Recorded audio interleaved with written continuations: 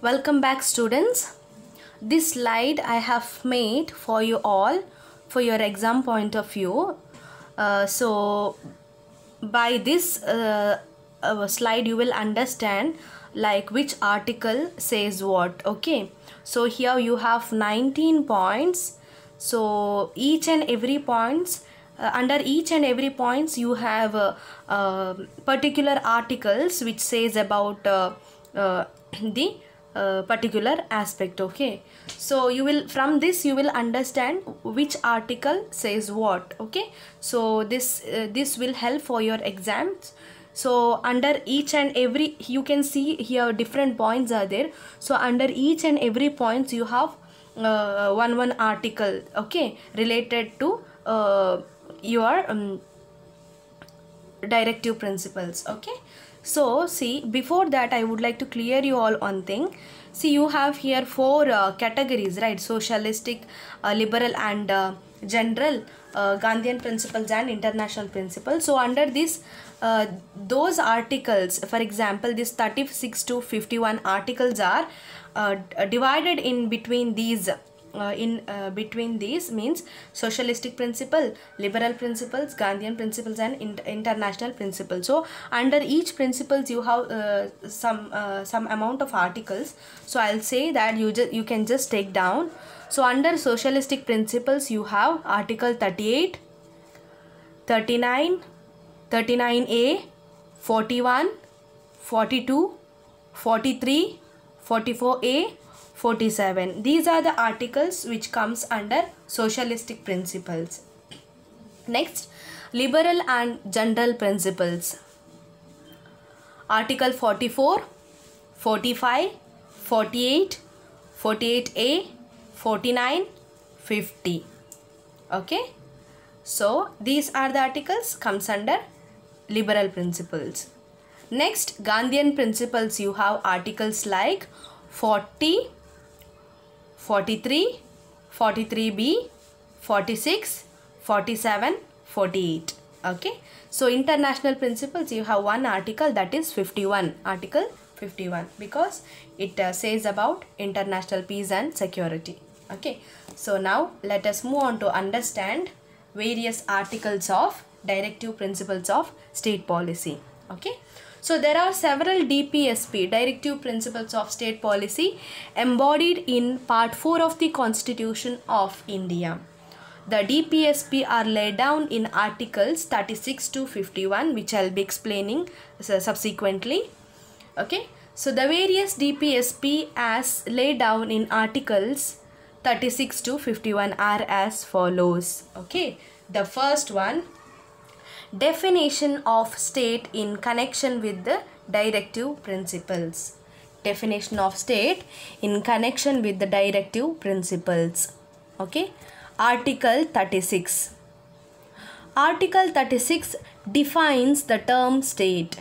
It may be noted that the term state used here has the same meaning as given in Article 12 of the Constitution. That means Article 12 of the Constitution also defines the term state. Okay, so Article 12 of the Constitution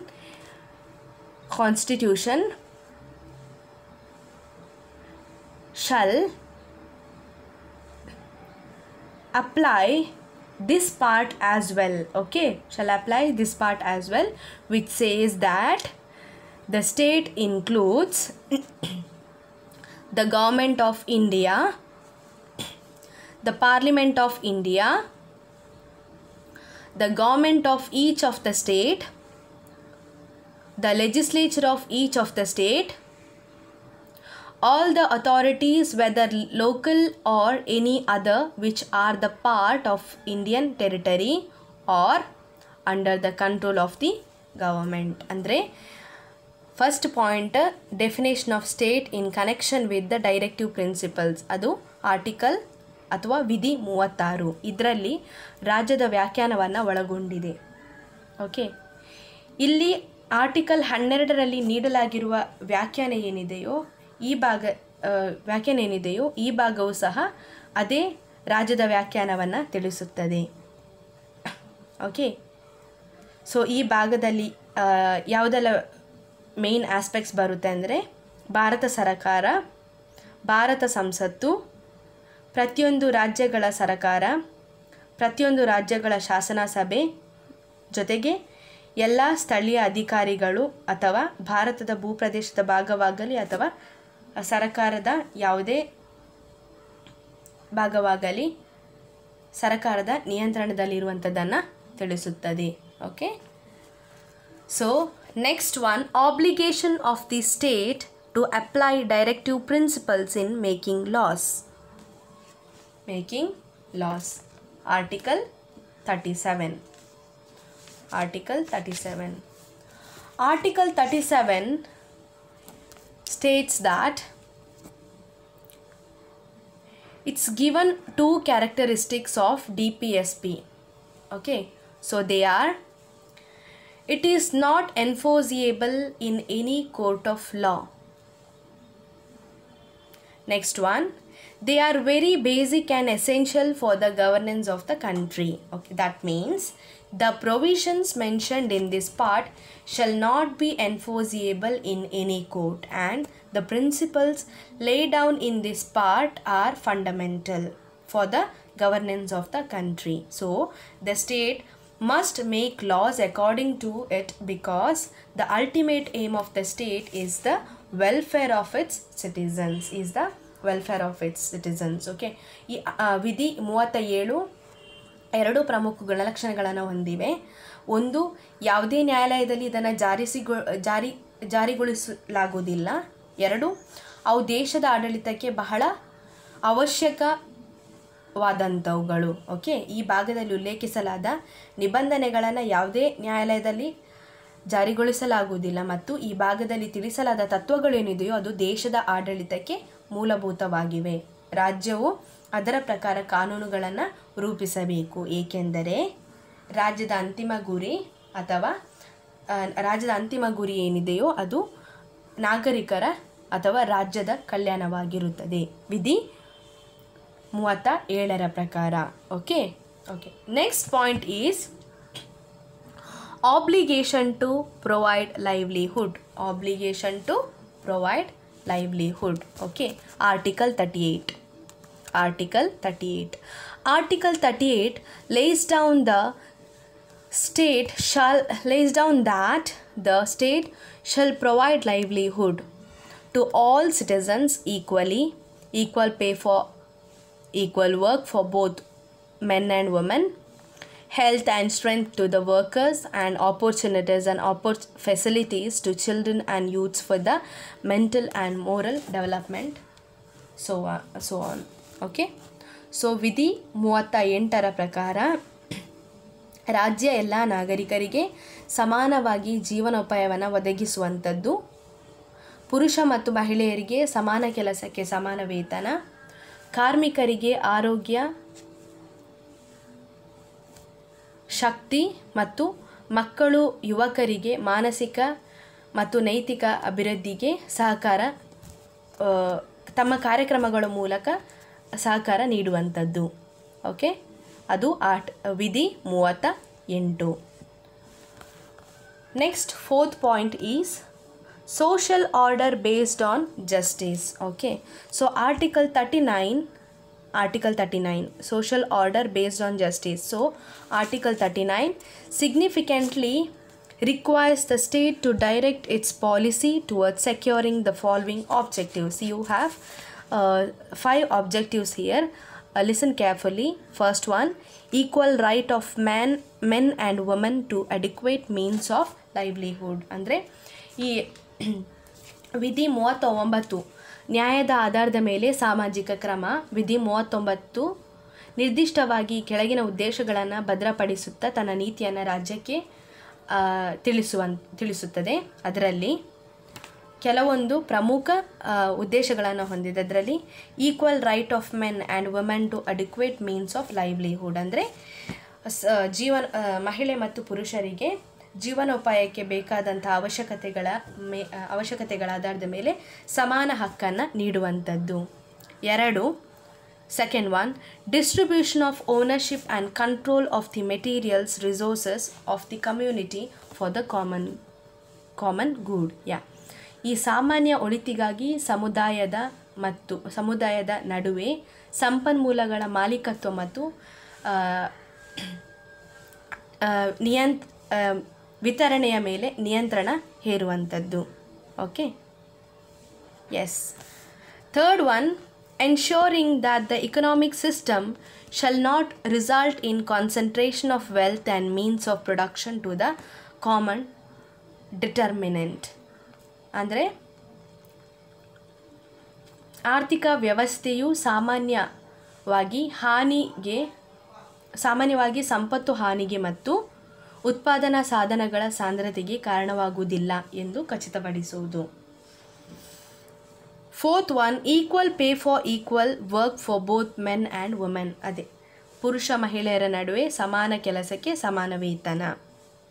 Fifth one, protection of health and strength of workers and underaged children and ensuring that they are not forced by economic necessity to take up jobs unsuited to their age or strength. ಅಂದರೆ ಕಾರ್ಮಿಕರ ಅಥವಾ ಕಡಿಮೆ ವಯಸ್ಸಿನ ಮಕ್ಕಳು ಯಾರಿದ್ದಾರೋ ಅವರ ಆರೋಗ್ಯದ ಮತ್ತು ಬಲದ ರಕ್ಷಣೆಗಾಗಿ ಅವರ ವಯಸ್ಸು ಅಥವಾ ಶಕ್ತಿಗೆ ಸೂಕ್ತವಲ್ಲದಂತಹ ಉದ್ಯೋಗಗಳನ್ನು ತೆಗೆದುಕೊಳ್ಳಲು ಯಾವುದೇ ರೀತಿಯಲ್ಲಿ ಒತ್ತಾಯ ಪಡಿಸುವಂತಿಲ್ಲ ಎಂಬುದನ್ನು ಖಚಿತಪಡಿಸುತ್ತದೆ.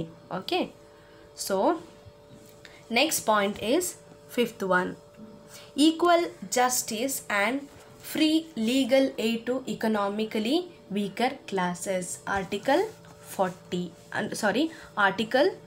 39A, equal justice and free legal aid to economically weaker section.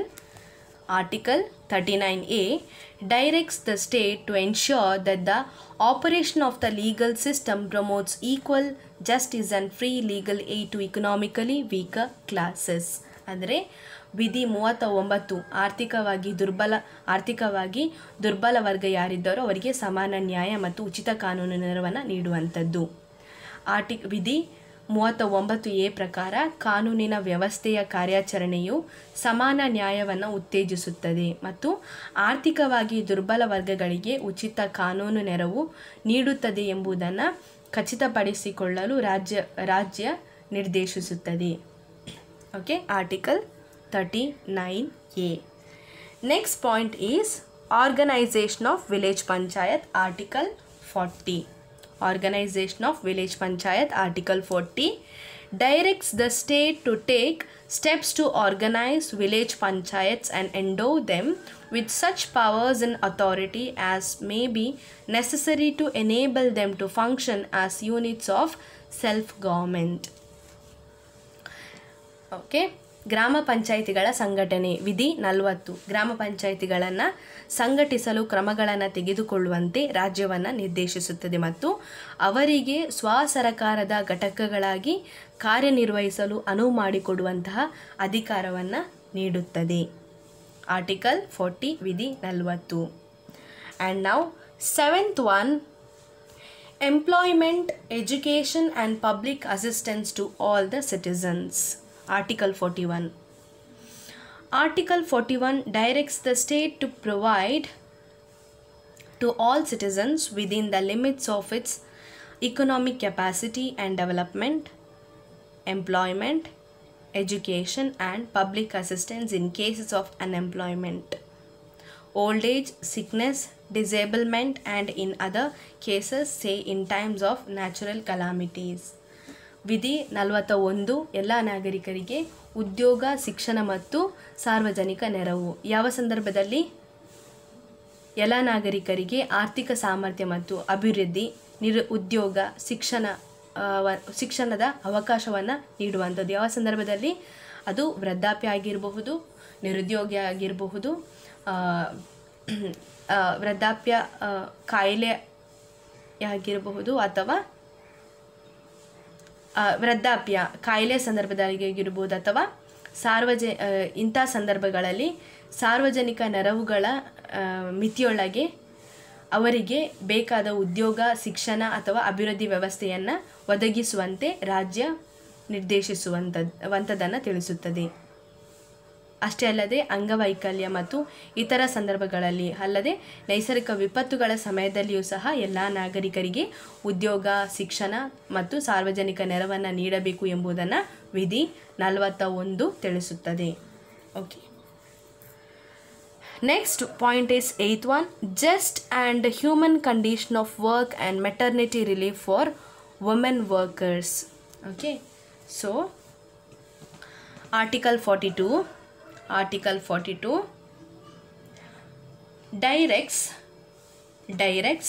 the state to ensure just and human conditions of work, a decent standard of living and full employment of leisure and social and cultural opportunities to all workers and maternity relief to women workers. ಅಂದರೆ ಯಾವುದು 39ನೇ ವಿಧಿ, ಸಾರಿ 40 article 42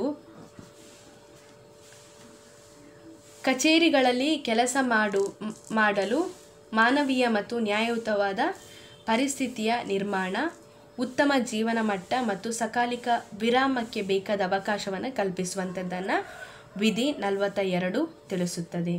ಅಷ್ಟೇ ಅಲ್ಲದೆ ಸಾಮಾಜಿಕ ಸಾಂಸ್ಕೃತಿಕ ಸೌಲಭ್ಯವನ್ನು ಕಲ್ಪಿಸಿಕೊಡುವುದನ್ನು ಮತ್ತು ಮಾತೃತ್ವ ಪರಿಹಾರವನ್ನು ನೀಡುವಂಥದ್ದನ್ನು ನಾವು ವಿಧಿ 42ರ ಮುಖಾಂತರ ತಿಳಿಯುತ್ತೇವೆ. Okay, next one, living wage for workers. Article 43 requires the state to try to secure by suitable legislation or economic organization or in any other way for all workers, agricultural, industrial or otherwise, a living wage, and to promote cottage industries on an individual or cooperative basis in rural areas. ಕಾರ್ಮಿಕರಿಗೆ ಜೀವನ ವೇತನ. ವಿಧಿ 43 ಸೂಕ್ತವಾದ ಶಾಸನ ಅಥವಾ ಆರ್ಥಿಕ ಸಂಘಟನೆಯ ಮೂಲಕ ಅಥವಾ ಇನ್ಯಾವುದೇ ರೀತಿಯಲ್ಲಾದರೂ ಆಗ್ಬೋದು ಸುರಕ್ಷಿತವಾಗಲು ಅವರಿಗೆ ಅಥವಾ ರಕ್ಷಣೆಯನ್ನು ನೀಡುವಲ್ಲಿ ಪ್ರಯತ್ನಿಸಬೇಕು. ಎಲ್ಲ ಕಾರ್ಮಿಕರಿಗೆ ಕೃಷಿ, ಕೈಗಾರಿಕಾ ಅಥವಾ ಎಲ್ಲ ವರ್ಕರ್ಸ್ಗಳಿಗೆ ಉತ್ತಮ ಜೀವನದ ಒಂದು ವೇತನದ ಅವಕಾಶವನ್ನು ಕಲ್ಪಿಸುವಂಥದ್ದು. ಅಷ್ಟೇ ಅಲ್ಲದೆ ಗ್ರಾಮೀಣ ಪ್ರದೇಶಗಳಲ್ಲಿ ವೈಯಕ್ತಿಕ ಅಥವಾ ಸಹಕಾರದ ಆಧಾರದ ಮೇಲೆ ಕಾಟೇಜ್ ಇಂಡಸ್ಟ್ರಿಗಳನ್ನು, ಕಾಟೇಜ್ ಕೈಗಾರಿಕೆಗಳನ್ನು, ಗುಡಿ ಕೈಗಾರಿಕೆಗಳನ್ನು ಏನು ಹೇಳ್ತೇವ ಅದಕ್ಕೆ ಉತ್ತೇಜನವನ್ನು ನೀಡುವಂಥದ್ದು. ಯಾವುದು? ವಿಧಿ 43. That is living wage for workers. Next article 43A. Okay. Participation of workers in management of industries. Article 43A. Article 43A. Participation of workers in management of industries means it requires the state to take steps by suitable legislation or any other way to secure participation of workers in management of undertakings, establishments or other organization engaged in any industry. ಅಂದರೆ ಕೈಗಾರಿಕೆಗಳ ನಿರ್ವಹಣೆಯಲ್ಲಿ ಕಾರ್ಮಿಕರ ಭಾಗವಹಿಸುವಿಕೆಯನ್ನು ತಿಳಿಸುತ್ತದೆ. It ensures participation of workers in the management. ಯಾವುದೇ ಉದ್ಯಮದಲ್ಲಿ ತೊಡಗಿರುವ ಸಂಸ್ಥೆಗಳು ಅಥವಾ ಇತರ ಸಂಸ್ಥೆಗಳ ನಿರ್ವಹಣೆಯಲ್ಲಿ ಕಾರ್ಮಿಕರ ಒಂದು ಪಾಲ್ಗೊಳ್ಳುವಿಕೆಯನ್ನು ಭದ್ರಪಡಿಸಿಕೊಳ್ಳಲು ಸೂಕ್ತವಾದ ಶಾಸನ ಅಥವಾ ವಿಧಾನದ ಮೂಲಕ ರಾಜ್ಯ ಕ್ರಮಗಳನ್ನು ತೆಗೆದುಕೊಳ್ಳಬೇಕು ಎಂಬುದನ್ನು ವಿಧಿ 43A ತಿಳಿಸುತ್ತದೆ. Okay, so remaining parts I will be explaining in the next sessions. Thank you students for listening.